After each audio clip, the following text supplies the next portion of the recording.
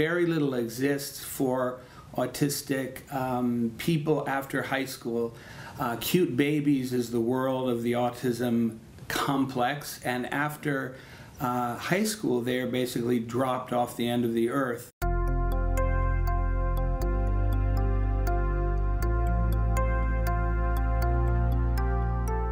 Hidden Wings is a program that my wife and I started 5 years ago in order to unfurl the gifts of young adults with autism. The goal that we have is to provide for young adults the opportunity to have the right kind of job and a good friend for their life after the public support of autistic people disappears virtually at the age of 22.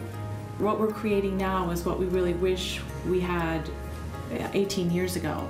So our hope is that we can individualize a program for kids looking at their gifts and finding a method to really pull out the best in these young people, and also to give them the hope that they can do something more than the traditional system has offered them and find a much better future.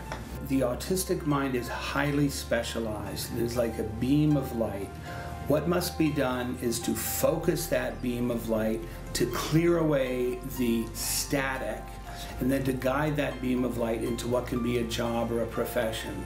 The way we do that is extreme exercise. In the natural environment, we hike, we kayak, we do Pilates, we do yoga, we do swimming.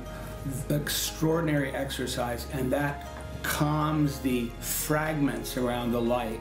Most people understand that exercise is good for us, that it helps calm anxiety, that it's healthy, that everyone needs to be physically fit, but for these kids it's really essential. We have experimented with different things, and really there's no perfect formula. We've had a wonderful experience with horses. A newer phenomenon is drumming. So obviously there are many forms of music that can be very helpful for these children. Drumming has been, I think, something Jim particularly enjoys, and many of the students find very helpful. From the very beginning, we decided to not seek government money because we wanted to be able to expand, experiment, and we make tuition voluntary.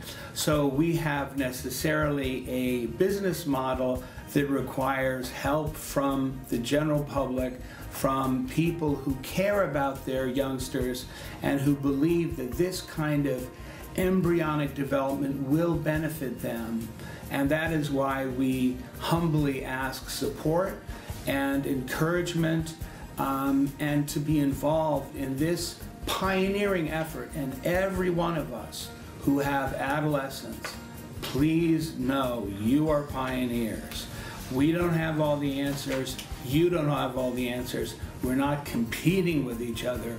We're trying to complete the answer for our kids.